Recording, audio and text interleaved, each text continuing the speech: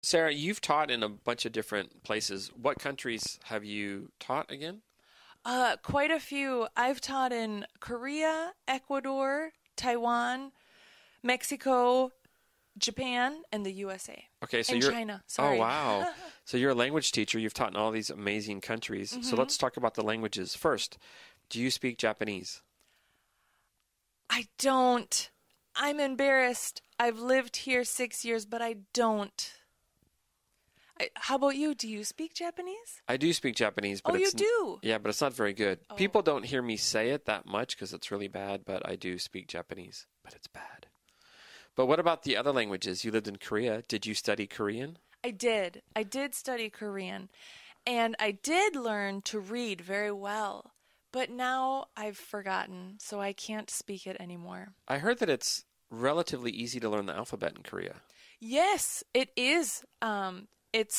It was invented by a scientist to be simple and easy to learn how to read. Oh, So wow. it is very easy. What about China? Did you learn Chinese? I didn't. I did study a lot, but in the end, I found it too difficult. Do you speak Chinese? I don't speak Chinese, but I lived in Thailand for 5 years, and I do speak Thai. And I did study Thai when I was there, so yeah. Oh, wow. And it's tonal, so it's kind of similar in some ways to Chinese. And can you read Thai? I can read Thai. Oh, wow. Yeah, I do read Thai. So actually, my Thai reading is probably better than my Japanese. Oh, wow. Yeah. But it's hard because in Thai, the words kind of stick together. Now, you were in Mexico and in Ecuador. Yes. So do you speak Spanish? I do speak Spanish. That was one of my goals for moving there, was to become fluent. And I'm very happy now I can say I do speak Spanish. And your husband was with you. Does he speak Spanish? Yeah, he does speak Spanish. He studied a lot and really improved a lot, so now he can say the same thing. He does speak Spanish. And your children? They do too. They speak Spanish. Oh, nice. And your children are with you now in Japan. Do they speak Japanese? They don't. They're learning very quickly. So I think they will improve, and in a couple of months, I can say that they can. But right now, their Japanese is very low. So you were just in Mexico. Do you miss Mexico? I do miss Mexico. I miss the food the most. I miss the Spanish language, and I miss the music. How about you? Do you miss Thailand? I do miss Thailand a little bit, but not too much because I visit there a lot. So it's not that big of a deal. I go there usually once or twice a year. But when I'm in Japan, I do miss it. I miss the food especially. Now, we both are outside of the U.S. We don't live in the U.S. Do you miss living in the U.S.? I do miss living in the U.S. I often miss that I understand and I know the culture so well. Sometimes in Japan, I feel like an outsider. And so I do miss being in the USA and being able to blend into the background, to be just another person. Yeah. How about you? Do you miss the USA? I don't. You I don't miss it at all. So I visit it. I do miss my family, and I do miss some things, especially like the food and the nature. But I don't miss actually living in America. Maybe because I go back so often. So these days it just doesn't seem like a big deal. Now we are both in Japan. Do you plan to teach somewhere else soon? I don't. I hope to stay in Japan for a couple of years. We are relaxed, we are settled, the children are in school. I hope we can stay here. How about you? Are you going to stay, or do you have plans to go? I do have plans to go, actually, and I want your old job. Really? I want to work for the U.S. government, and I want to work in a different country. You should do it. I will. So, Sarah, you were a teacher for the State Department? Yes, that's right. I was with the English Language Fellows program. Oh, wow. And where did you teach? I taught in Mexico. Oh, that's great. Wow. So when you teach for the State Department, do they let you wear anything you want? Do you have to wear a suit or anything? They let you wear anything that is professional. You don't have to wear a suit, but you can't wear jeans. Okay. Do they let you teach anything you want? No, they don't let you teach anything you want. You do have a lot of freedom, but they have some requirements. So you might have to teach university students beginning English, or you might have to teach university students engineering English. You have freedom how you're going to teach those subjects, but they don't let you choose the subjects. Okay. And when you work for the U.S. government, do they make you do a lot of paperwork? They do. They do make you do a lot of paperwork. When I applied for the job, it was the most difficult job application I'd ever done. They make you fill out a lot of forms, and they make you ask your references to fill out a lot of forms too. And then when you do move to the country, they make you fill out even more forms for the work visa and the residency visa. Oh, wow. That sounds pretty harsh. It's really difficult. They do try to help you with the forms, but the official rule is that they will only help the official employee. I traveled with my husband and 3 kids.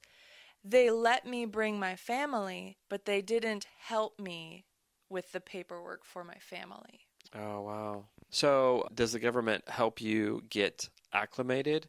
For example, do they help you learn the language? Do they help you with moving costs? Do they help you get acquainted with, the local culture? Mm-hmm. Some of those are yes and some are no. They don't help you learn the local language. That is up to you individually. They do help you become acclimated to your town. They travel with you to your town. They make your host institution find you housing. So that's really nice. They help you with the housing. They make your institution find you housing.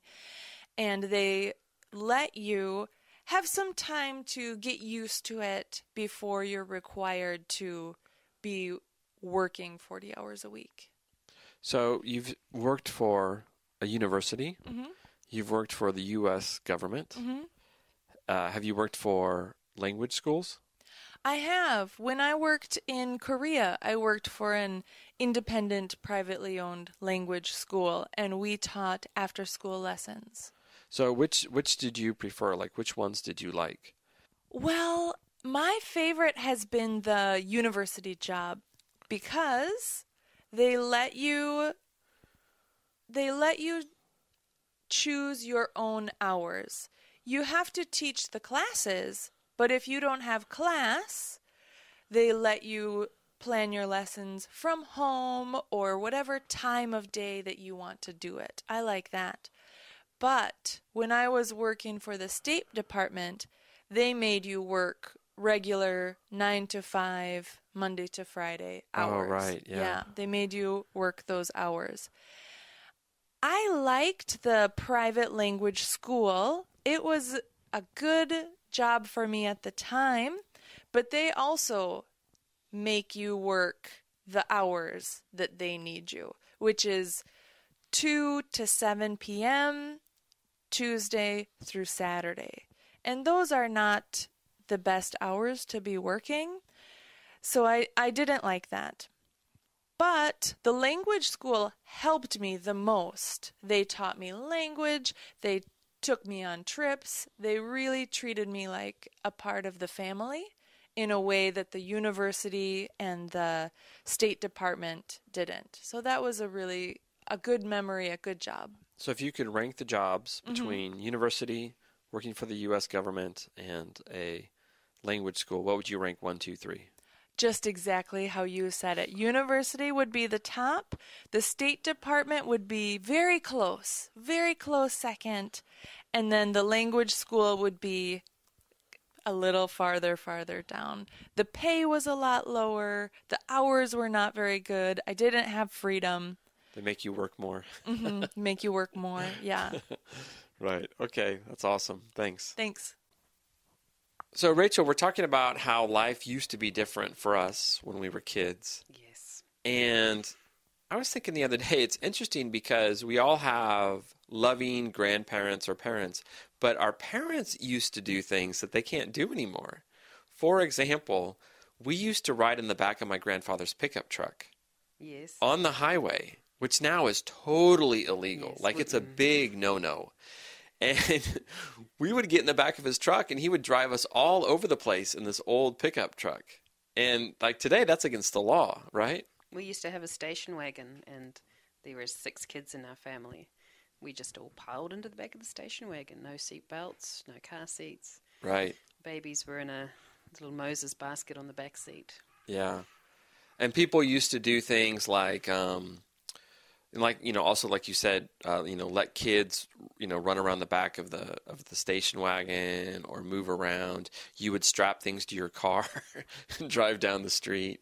Like sometimes you can't do that anymore, or you have to do it. It's a little bit more regulated than before, I think, right?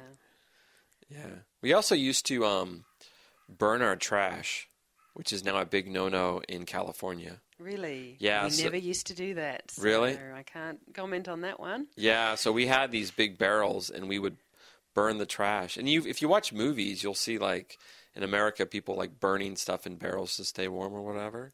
And yes, I've seen that on movies. Yeah, and I remember one year, like, my grandfather was like, oh, we can't do it anymore. They sent a letter, and they said, no more. No, we used to go to the dump every week. My father would load up the trailer, or maybe every month or so. That's how we used to do it.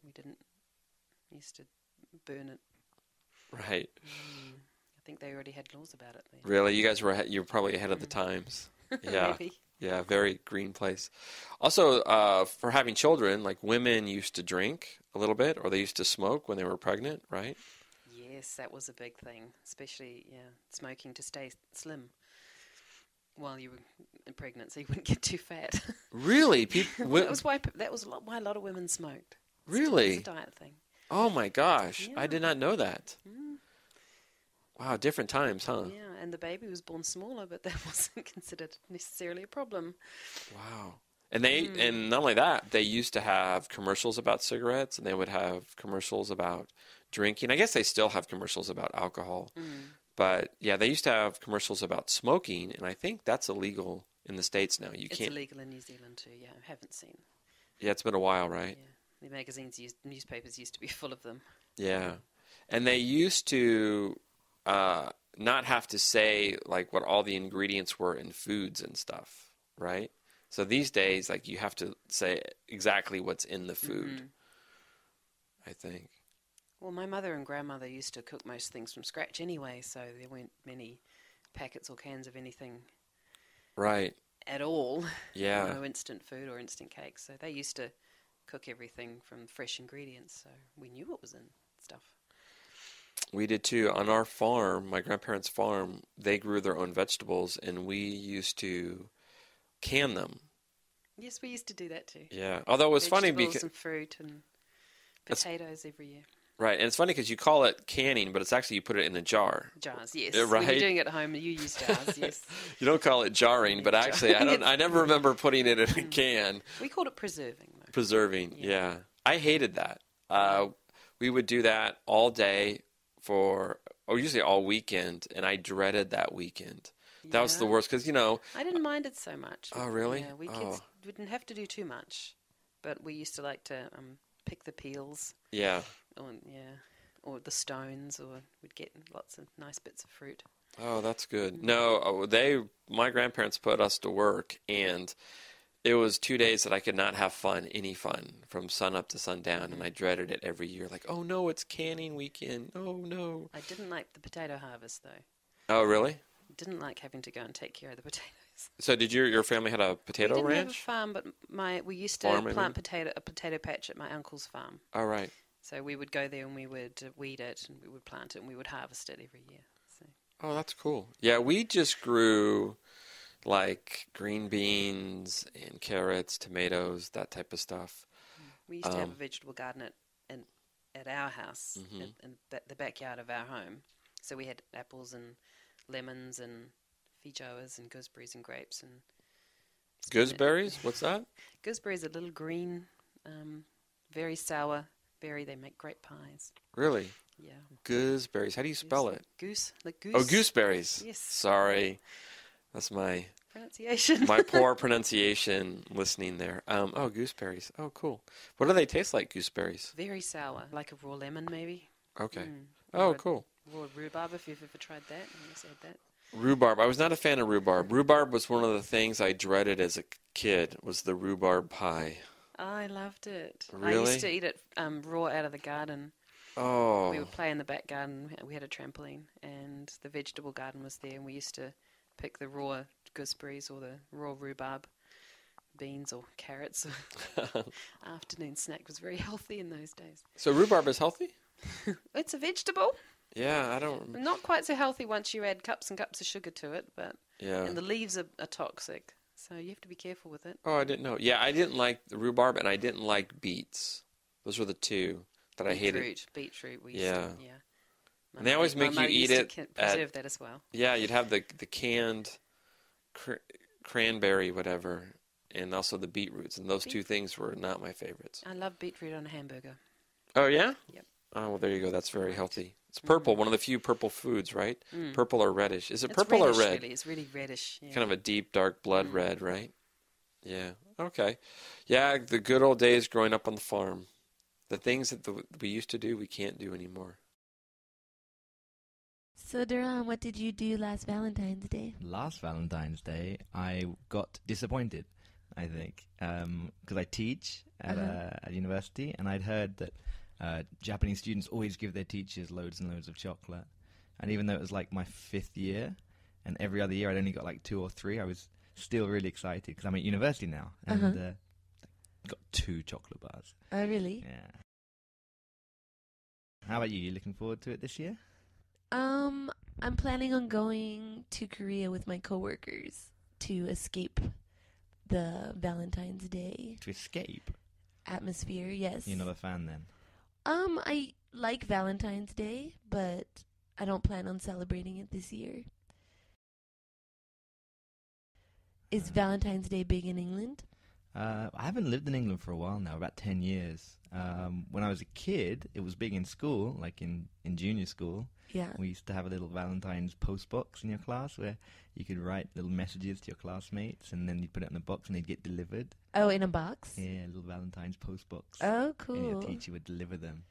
Did you only get notes or did you get candy as well? No, it was just notes. In England, we don't really give candy and chocolate and presents to people. We just give letters, unless it's like a boyfriend or a girlfriend or something. Yeah. But when you're 7, you don't really bother. Well, the thing I liked about Valentine's Day as a kid was that you'd get Valentine's Day cards from everyone, but I was always curious to see what the boy I liked wrote to me. Did you know who wrote what to you? Yeah, like they would sign their name on the card. What? They sign names? Yeah, be like, Happy Valentine's Day, Adam. No, in England, I don't think you don't put your name. Even if you know who it's from, you know it's from your girlfriend or your best friend or your grandma or something. Yeah? I think you just put a big question mark. Really? It's half the fun. You have to figure it out. But my favorite Valentine's Day gift is always from my mom. She gives you a gift every year. Yeah. She'll send me gifts in the mail. And when I was in elementary school, she would hide chocolates and stuff in my desk. It was awesome. That's brilliant. Yeah. I don't remember getting any really, really cool Valentine's presents. I remember giving a couple.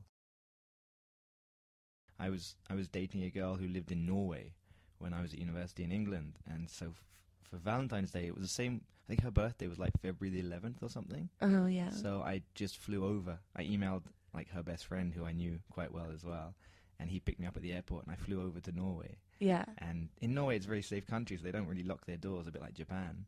And he drove me to her house, and I walked in at like 9 a.m, and she came downstairs, and she nearly died. She thought I was a ghost. Yeah, that would be scary, but fun. Scary but fun. That's what she said when she could talk. Yeah. So it was a double birthday Valentine's Day gift. Exactly. Awesome. Exactly. So Todd, where are you from? I am from the U.S. I am from San Francisco. It's on the West Coast. And what do you do? I'm an English teacher. Also, I create Elo. So I work on Elo a lot. Okay. How old are you? I am 47. Yeah, I am old. No, that's not old. Who is your best friend? My best friend is Don. He is a teacher too. He lives in America. And are you married? No, I am not married. I am still single. Where is your mum from? My mom is from California. She is from Los Angeles. And what does she do? She is a manager. She works in a clothing store. Where is your dad from? My dad is from San Francisco. He is not from Los Angeles, but he met my mother in Los Angeles. And what does he do? He is also a manager. He works for a tree cutting company. They cut trees. Wow. That sounds exciting. Yeah, cool job. Is it dangerous? It is a little dangerous, a little. And Amy, what about you? Where are you from? I'm from Glasgow, on the west coast of Scotland in the United Kingdom. Nice. And what do you do? I'm also a teacher. Nice. What do you teach? I teach English. Me too. It's fun, isn't it? It is. It is very fun. Excuse me, can I ask, how old are you? Of course you can ask. I'm 34. Okay, very young. Very young. Where is your mom from? My mum is also from Glasgow. Ah, nice. Yeah. What does she do? Well, she's retired now, but she was a nurse. Oh, nice. And is your dad from Glasgow? Yes, he is. What does he do? He's also retired, but he used to be a teacher. Oh, wow. Many teachers. Yes. Looks like it. Well, thanks, Amy. Nice talking to you. You too, Todd. So, Darcy, let's talk about our dream life. Where would you like to live? I want to live by the beach. Ooh, that would be nice. Yes, I want to live somewhere that I can see nature and hear the ocean waves. I want to be able to go outside and just get away from things. That's nice. How about you? Well, I love the beach, and I like to go to the beach a lot. But I'd like to live in the mountains. I want to live in a forest or around a lot of trees. I love trees, and I like to go hiking. So I want to live where it's very rural, but not far from a city, and I can go hiking a lot. So, and I want to have a dog, because if I have a dog, I can take the dog walking with me. That would be really nice. I want to live somewhere that's kind of suburban, close to a city, but quiet. But also, I want to have a home that has a yard, and I don't need a fence. Yeah. But I would like to be nearby neighbors and where people are friendly, instead of kind of too tight together or too spread apart. Right. What about transportation? Any type of car? Like, what type of car would you like to have? I think I would like to have a chauffeur. Really? A driver? You'd like to have a driver? Because I don't have my license yet. Oh, I see. So I want to get a license. I want to learn how to drive. But if I can't, it would be convenient if I would have a chauffeur to drive me around. Oh, wow. What about you? Like, how do you like getting around? Well, actually, I'd like to have a car, a nice car, maybe an all-terrain Mercedes-Benz or BMW. That would be nice. But I want to drive myself. I do not want to have a chauffeur. So I like to be by myself. I like to relax. I don't want to talk to somebody in the car. I want to be alone. So, yeah, that's definitely not going to happen. But I'd like to have a car that looks nice in the city, but you can take out in nature, is a little rugged. So that would be good. I don't want to have a small car. I don't want to have a sports car. And I don't want to have a car that's really expensive. So, like, I guess a Mercedes all-terrain car is expensive, but I mean, I don't want to have a car like a Ferrari or something or a Porsche that if I make a mistake, then it's going to be really expensive. So, yeah, I don't have a car license, but I have a scooter license. So I want to get a nicer scooter that's like pink and white, and I would like it to have lights underneath the bottom, something shiny, and I want it to have a stereo, and I play music while I drive down the streets. Oh, no. Do you want people to hear your music when you go by? I just want to hear my music when I'm driving. Okay. Okay. So how about travel? So where would you like to go? I would like to go to Ireland because my family's from there. So I would like to see where my ancestors used to live, and I would like to try the cuisine, and I would really like to learn Gaelic. It's not really spoken in the world, but I think that's really nice to learn about my history and to pass that on, even though I don't live there. Oh, nice. That's cool. So what about you? Where would you like to go? That's pretty easy. Well, I shouldn't say easy. I have two choices. I'd love to go to Africa, and I'd love to go to South America, just because I haven't been to either place. So I'd like to travel around Africa. I've met many students at my university from Africa, and they're so nice. And that would be cool. I'd like to go to everywhere. Actually, I'd like to go to Somalia. I'd like to go to Ethiopia. I'd like to go to Nigeria. I'd like to go to Tanzania. I'd like to go to Botswana. I've met students from these places, and they're so nice. Also, I'd like to go to South America. It looks cool. And I'd like to learn Spanish. I don't know any Spanish, but I want to learn. So, and Portuguese. They speak Portuguese in Brazil. So that would be fun. Sounds like you just want to travel around the world, kind of. I do, kind of. But I like teaching. So actually, that leads us to the next question. What is your dream job, or what would you like to do as a professional? So I'll go first. I want to teach English in South America. I'd like to teach English in maybe Chile or Argentina or maybe Brazil or Colombia. I have friends that taught in those places, and they all say it's really nice. Yeah, like I just want to be a teacher or something with teaching, or I want to do some type of mentoring. So I like traveling too. So I would like to go to maybe Korea or France or Italy, some European country, because I want to go somewhere new and have a new experience. But I'm also interested in the mentoring, so I think it'd be really great. I really want to do TED Talks. All right. So I want to get more experience so that way I have something that I can share with other people and, you know, travel around the world. Oh, that's nice. And talk to different people. That's so cool. So what about things you would like to learn or a skill you would like to develop? I want to learn how to play the guitar. Oh, that would be fun. Yeah, I really like writing poetry, so I think it'd be cool if I learned how to play my own music. I want to be able to sing and to play guitar and perform and entertain people, and I want to kind of form that connection that music does that we can't necessarily do just talking with each other. Yeah, that's a nice one. So what about you? Do you have any skills you want to learn? Yeah, the two basics. One, I'd like to learn how to surf. Ooh. I want to start surfing. I would love that. And also, I'd like to get a motorcycle and learn how to ride a bike around and take like a long motorcycle trip. I've done the scooter. I've done some dirt bike riding, and I've done some motorbike riding in countries where I kind of lied and said I had a license and I didn't. Oh. But I'd like to make it official, go get a motorcycle license. So we should make a pact. I'll get my motorcycle license, and you'll get your driver's license. Okay. It's a race. Okay, you might win.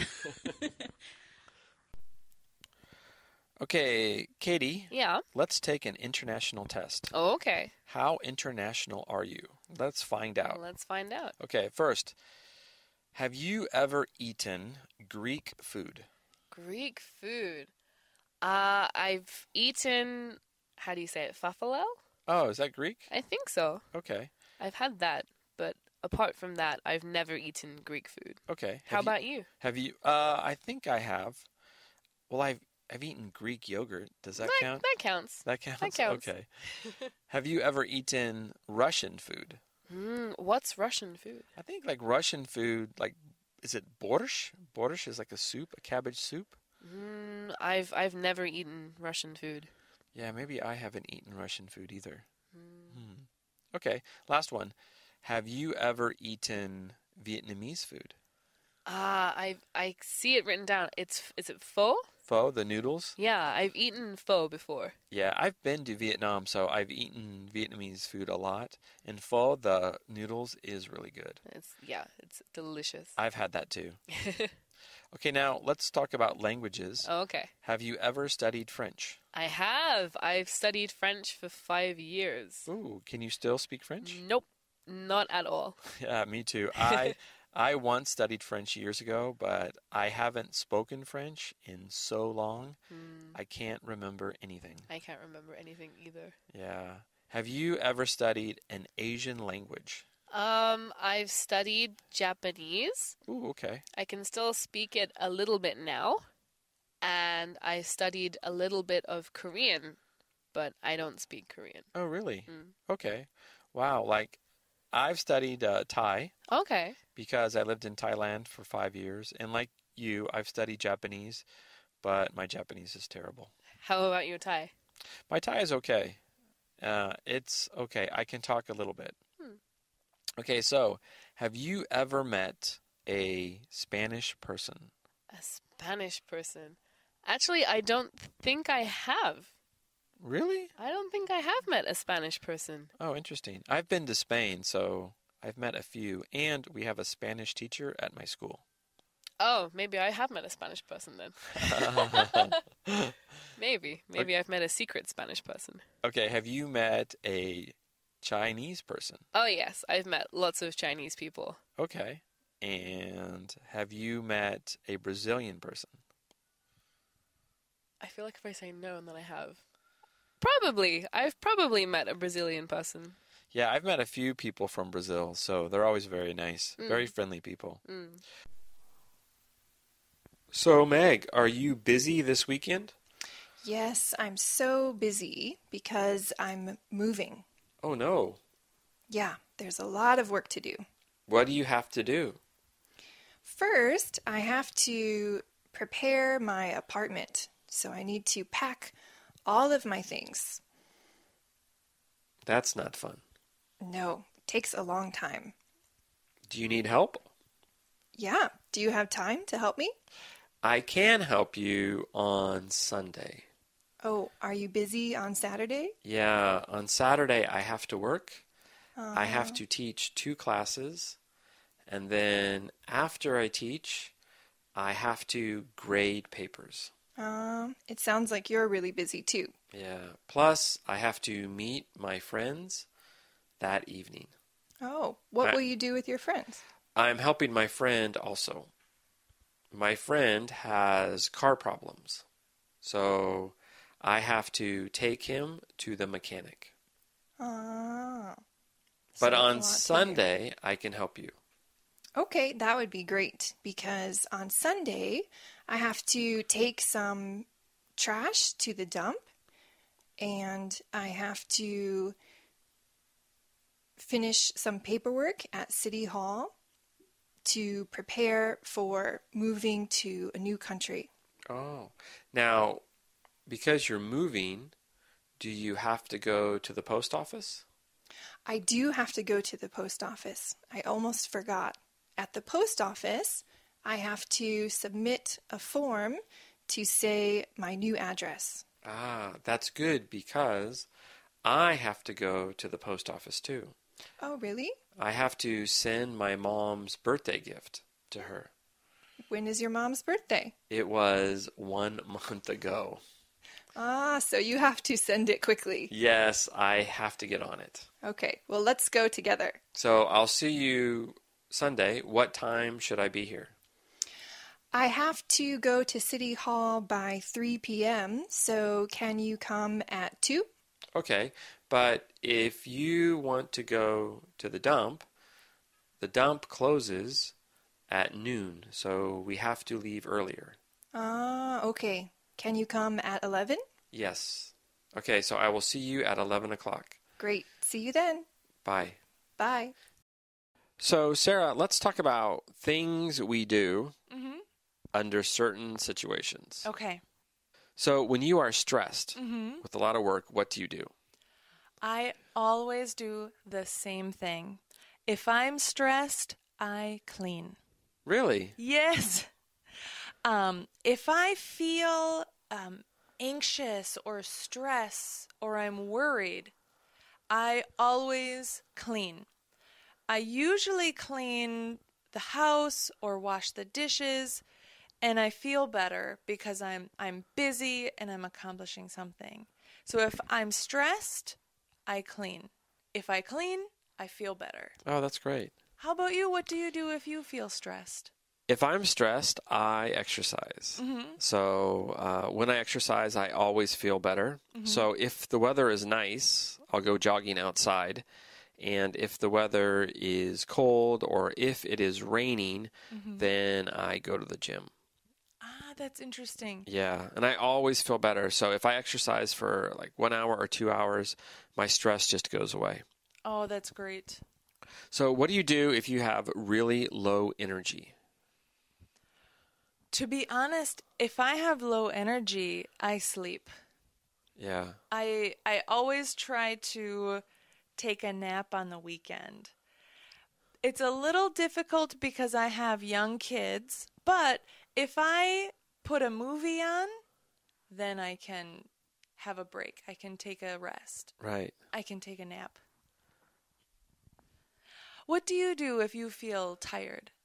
Well, if I'm just really sleepy, of course I sleep. But if I have low energy, I eat vegetables. So I make a salad, or I eat just vegetables raw, like a raw carrot or celery or something like that.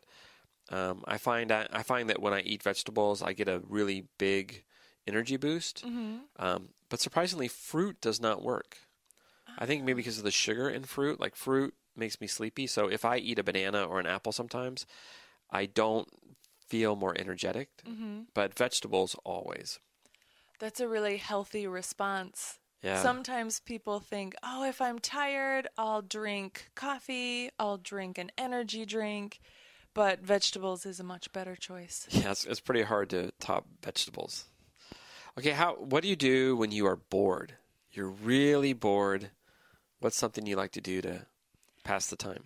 If I'm bored, I love to listen to something. And I have 3 things I like to listen to.